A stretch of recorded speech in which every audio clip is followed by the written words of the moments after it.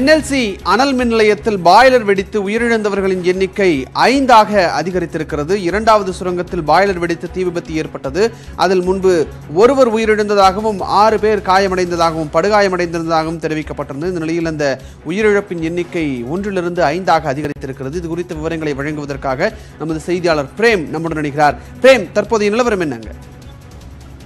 Vishnu, Neyveli NLC அனல் நிலையத்தில் இரண்டாவது அனல் நிலையத்தில் தற்போது இன்று காலை திடீரென பாய்லர் வெடித்து தீ விபத்தானது ஏற்பட்டது. இந்த பாய்லர் வெடித்ததில் சுமார் அந்த அனல் நிலையத்தில் பணியில் இருந்த சுமார் 300க்கும் மேற்பட்டோர் சிக்கி தவித்தனர். இதனைத் தொடர்ந்து NLC தீயணைப்புத்துறை வாகனங்கள் 3 வாகனங்கள் வரவைக்கப்பட்டு தீயினை கட்டுக்குள் கொண்டு வந்த நிலையில் காலை 17 பேர் மீட்கப்பட்டு NLC பொது மருத்துவமனையில் சிகிச்சைக்காக சேர்க்கப்பட்டிருந்தனர். இதனிடையே சம்பவ இடத்திலேயே பத்மநாபன் என்பவர் உயிரிழந்தார்.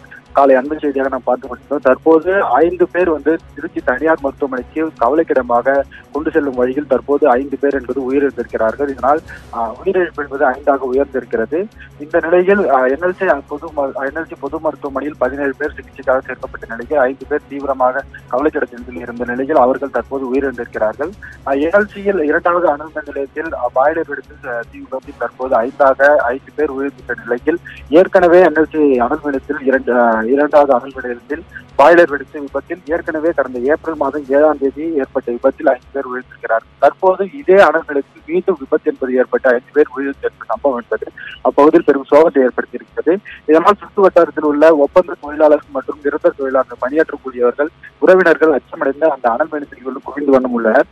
தொடர்ச்சியாக NLC நிறுவனத்தில் அனல் நிலையம் 1, அனல் நிலையம் 2 மற்றும் விரிவாக்கங்கள் செயல்பட்டுக் கொண்டிருக்கிற நிலையில் அனைத்துமே பாதுகாப்பற்ற சூழலில் தான் நிலவி வருகிறது. பாய்லர்கள் 50 ஆண்டுகளுக்கு மேலாக இயங்கக்கூடாது என மத்திய அரசு ஏற்கனவே அறிவித்த நிலையில் தற்போது இந்த 50 ஆண்டுகளுக்கு மேலாக பழுதடையக்கூடிய பாய்லர்கள் செயல்பட்டுக் கொண்டிருக்கிற நிலையில் தற்போது அது கொதிகலன் என்பது அதிக அளவில் இன்று காலை கொதிகலன் அளவு என்பது அளவு கடினமாக தீப்பற்றி இருந்தால் தற்போது விபத்தானது ஏற்பட்டிருக்கிறது. தற்போது NLC நிர்வாக சார்பில் அனைவரையும் மீட்கப்பட்டு சிகிச்சைக்காக அனுப்பப்பட்டுக் கொண்டிருக்கிறார்கள். சுமார் 300க்கும் மேற்பட்டோர் தற்போது அந்த பகுதியில் ஊழியர்களாக பணியாற்றக்கூடிய நிலையில் அவர்களுக்கு எந்தவித பாதுகாப்பும் இல்லை என தற்போது தொழிற்சங்க நிர்வாகிகள் கூறி வருகின்றனர். NLC நிர்வாகத்தை பொறுத்தளவில் தற்போது தீயணைப்பு வாகனங்கள் கொண்டு வந்து அந்த பகுதி முழுமையாக அனைத்து ஊழியர்களும் மீட்கப்பட்டு தற்போது NLC பொது மருத்துவமனையில் சிகிச்சைக்காக சேர்க்கப்பட்டிருக்கிறார்கள். இதுவரை 17 பேர் NLC பொது மருத்துவமனையில் தீக்காயங்களுடன் சிகிச்சை பெற்று வருகிறார்கள். திருச்சிக்கு கொண்டு செல்லப்பட்ட 5 பேர் என்பது தற்போது உயிரிழந்திருக்கிறார்கள். விஷ்ணு, நன்றி பிரேம், உங்களுடைய தகவல்களுக்கு. தற்போது சுற்றுச்சூழல் ஆர்வலர் அருள் நம்முடன் இந்த இணைப்பில் இணைந்திருக்கிறார். வணக்கம் திரு அருள், இணைப்பில் வந்தமைக்கு நன்றி. தற்போது இங்கே நெய்வேலியில் அந்த அனல் மின் நிலையத்தில் பாய்லர் வெடித்து 5 பேர் உயிரிழந்திருக்கிறார்கள். இது ஏற்கனவே தொடர்ந்து நடைபெற்று வரக்கூடிய ஒரு நிகழ்வாகவே இது பார்க்கப்படுகிறது. இது மாதிரியான நிகழ்வுகள் நடப்பதற்கு காரணம் என்ன? நீங்கள் இதை எப்படி பார்க்குறீங்க? வணக்கம். பொதுவா இந்த மாதிரி இன்னைக்கு இந்த லாக்டவுன் பீரியடுக்கு பிறகு பாத்தீங்கன்னா பெரிய அளவுல நம்ம மின்சாரத்தை சார்ந்து இருக்கிற நிலைன்றது அதிகமா இருக்கு ஒரு விஷயம். ரெண்டாவது இந்த ஒரு பாய்லர் இன்ஸ்பெக்டர்னு சொல்லி ஒரு அதிகாரி இருப்பாங்க. இவங்க பீரியாடிக்கலா போய் இந்த மாதிரி பாய்லர்ஸை குறைஞ்சது வருஷத்துக்கு ஒரு தடவை ஆய்வு செய்யணும்னு வச்சுக்கோங்களேன். அந்த அடிப்படையில இவங்க கடலூர்ல பொதுவா ஏற்கனவே நிறைய தொழிற்சாலைகள் இருக்கு கடலூர் மாவட்டத்துலன்னு சொல்லிட்டு கடலூர் மாவட்ட ஆட்சியர் கடந்த 2-3 ஆட்சியர்களுக்கு முன்னாடி இருந்த ஆட்சியர் ஒரு சிறப்பு உத்தரவு கொடுத்தாங்க. இந்த பாய்லர் விபத்தை தவிர்க்கிறதுக்கு நீங்க ஃப்ரீக்வெண்டா பாய்லரை இன்ஸ்பெக்ஷன் பண்ணணும் அப்படின்னு சொன்னாங்க. அப்போ அவங்க சொன்னாங்கல்ல, வருடத்துக்கு ஒரு தடவை நாங்கள் ஆய்வு செய்யறோம் அப்படின்னு சொன்னாங்க. இல்லை, நீங்க கூடுதலா இந்த மாதிரி தொடர்ந்து இங்க கடலூர் மாவட்டத்துல நிறைய இடங்கள் இந்த சம்பவம் நடக்கிறதுனால கூடுதலா நீங்க ஆய்வு செய்யுங்க, எனக்கு அதை ரிப்போர்ட் பண்ணுங்க, நீங்க தொடர்ந்து எனக்கு பண்றதே கிடையாது அப்படின்றதையும் அவங்க கவனத்துக்கு தெரிவிச்சாங்க. அவங்க கிட்ட சொன்னாங்க, இல்ல நான் இனி பண்றேன்னு சொன்னாங்க. இதுல என்ன புரிதல் இருக்குன்னா, இந்த மாதிரி பாய்லர்ஸ் முறையா இந்த பாய்லர் இன்ஸ்பெக்டர்ஸ் ஆய்வு செய்யறாங்களா, அது பாதுகாப்பு முறைகளுக்கு உட்பட்டு கரெக்டா இருக்கா, அதுக்கான பாதுகாப்பு அம்சங்கள் கடைபிடிக்கப்படுகிறதா அப்படின்றது ஒரு விஷயம். இன்னொன்னு பாத்தீங்கன்னா, இப்ப onsite emergency response and half side மார்க்டில்னு சொல்லுவாங்க. அதாவது தொழிற்சாலைக்குள்ள ஒரு விபத்து ஏற்படும் போது அந்த விபத்தை கையாளுறதுக்கு, அதுல இருந்து பாதிப்புல இருந்து தற்காத்து கொள்றதுக்கு தொழிலாளர்களுக்கான அந்த மார்க் ட்ரில், அது அந்த மாதிரி மார்க் ட்ரில் முறையா செய்யப்பட்டிருக்கா இங்க? அந்த மாதிரி செய்யப்பட்டிருந்தா கண்டிப்பா இந்த அளவு பாதிப்பு இருக்காது. அல்லது இன்னொரு பார்வை என்னன்னா, அந்த தொழிலாளர்களுக்கு முறையா அந்த அந்த இடத்துல பயன்படுத்தினவங்க வந்து ஸ்கில்டு லேபர்ஸ் தானா இல்ல அன்ஸ்கில்டு லேபர்ஸா, அந்த அந்த பாய்லரை கையாளக்கூடிய அளவுல அனுபவம் பெற்ற அல்லது பயிற்சி பெற்ற அந்த தொழிலாளர்களா அல்லது பயிற்சி இல்லாத தொழிலாளர்களான்ற இந்த மாதிரி அம்சங்கள்லாம் இதுல பார்க்கப்பட வேண்டியது இருக்கு. பொதுவா நம்ம வைக்கிற வேண்டுகோள் என்னன்னாக்கா, இந்த மாதிரி விபத்துக்களை தவிர்க்கிறதுக்கு வந்து முறையா ஸ்கில்டு லேபர்ஸ் பயன்படுத்தணும்ன்றது ஒரு விஷயமும், ரெண்டாவது அந்த அந்த தொழிலாளர்களுக்கு முறையான அவ்வப்பொழுது அவங்களுக்கு வந்து, ஏன்னா அவங்க மன ரீதியா எப்படி இருக்கிறாங்க, உடல் ரீதியா எப்படி இருக்கிறாங்கன்ற விஷயங்களை ஒரு அடிக்கடி வந்து ஒரு குறிப்பிட்ட காலக்கெடுகளுக்கு உள்ள வந்து, அதாவது அவங்களுக்கு டெஸ்டிங் மாதிரி பணியிட சூழலும் அவங்களுடைய ஆரோக்கியத்திலையும் வந்து அந்த நிர்வாகம் வந்து கவனம் செலுத்தணும் அப்படின்ற விஷயமும் இதுல பார்க்கப்பட வேண்டியதா இருக்கு.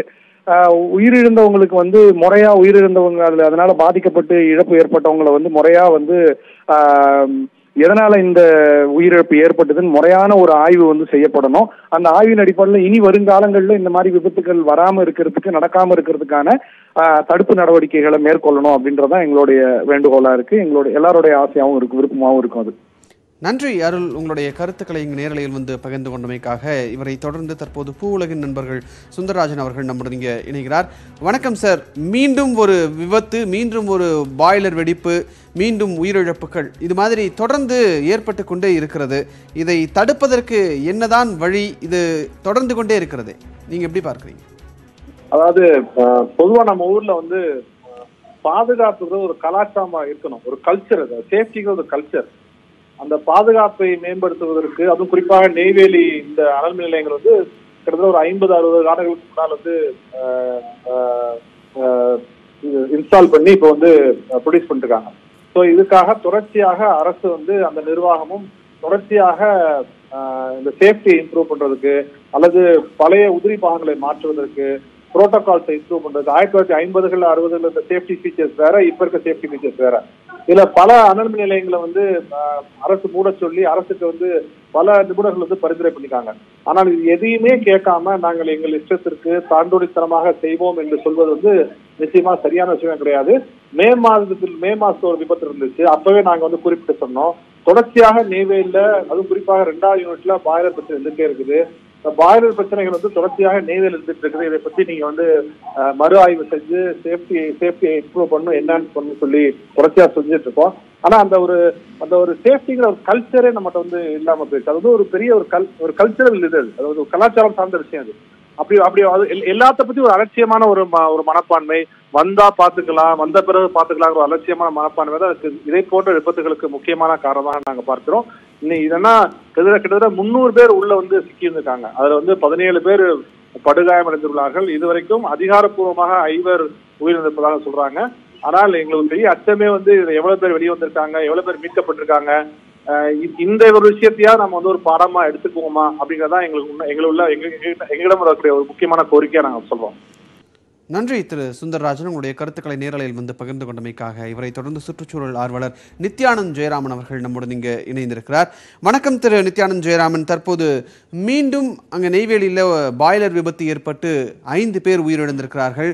இந்த பாய்லர் வெடிப்பு விபத்து அப்படிங்கிறத தடுக்கவே முடியாதா? 50 ஆண்டுகளுக்கு மேலே ஒரு பாய்லரை பயன்படுத்தக்கூடாதுன்னு மத்திய அரசே சொல்லக்கூடிய சூழ்நிலையில் அது ஏன் இந்த விபத்து அப்படிங்கிறது தொடர்ந்து கொண்டே இருக்கிறது?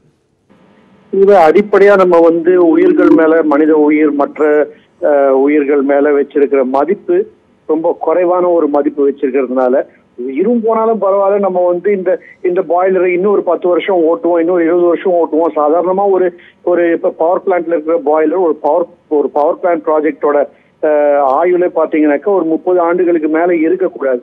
ஆனா அதை வந்து கறந்து எடுத்து 50, 40, 50 ஆண்டுகள்னு பண்ணும்போது இந்த 30 ஆண்டுகள்லயே வந்து போதுமான பாதுகாப்பு இல்லை.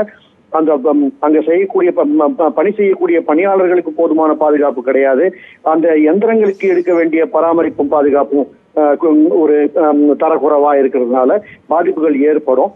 அந்த மாதிரி ஒரு சூழ்நிலையில இந்த பழுதடைந்த ஒரு பாய்லர்களை பயன்படுத்துறதுனால வரக்கூடிய ஒரு விஷயம். ஆனா இதுல அடிப்படையா இருக்கிறது என்னன்னு கேட்டீங்கன்னா, நம்மளுக்கு வந்து இந்த ஒர்க்கர்ஸ் நீங்க பாத்தீங்கன்னா அதிகமா பாதிக்கப்படுறவங்க கான்ட்ராக்ட் ஒர்க்கர்ஸா இருப்பாங்க. அவங்களோட உயிருக்கு எந்த விதமான உத்தரவாதமும் கிடையாது. இப்ப இந்த இடம்பெயர்ந்த தொழிலாளர்களுக்கு நம்ம அவங்களோட பிரச்சனைகள் வெளியே வரும்போது நம்மளுக்கு தெரிய வந்தது, இந்த ஒரு நவீன தீண்டாமையும் நம்ம வந்து ஒரு வர்க்க ரீதியா மக்களை வந்து பிரிச்சு வச்சு ஒரு சில வர்க்கங்களுக்கு அதிகமான பாதுகாப்பும் மற்ற வர்க்கங்களுக்கு எந்த விதமான பாதுகாப்பும் இல்லாத ஒரு சூழ்நிலையை நம்ம கிரியேட் பண்ணி வச்சிருக்கோம். இதை நம்ம வந்து அடிப்படையா நம்ம வந்து அட்ரஸ் பண்ணி ஆகணும். இங்க இந்த தொழிற்சாலை மட்டும் இல்ல, பல இடங்கள்ல இருக்கக்கூடிய தொழிற்சாலைகள்ல இந்த மாதிரி ஒரு தரக்குறைவான ஒரு செயல் தான் நடந்துகிட்டு இருக்குது. கடலூர் மாவட்டத்திலேயே வந்து இருக்கக்கூடிய சிப்காட்ல ஏகப்பட்ட விபத்துகள் நடக்குது.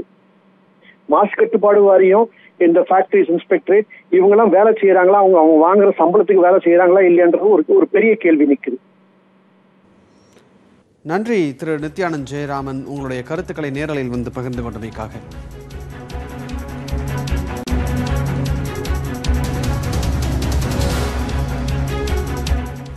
தொடர்ந்து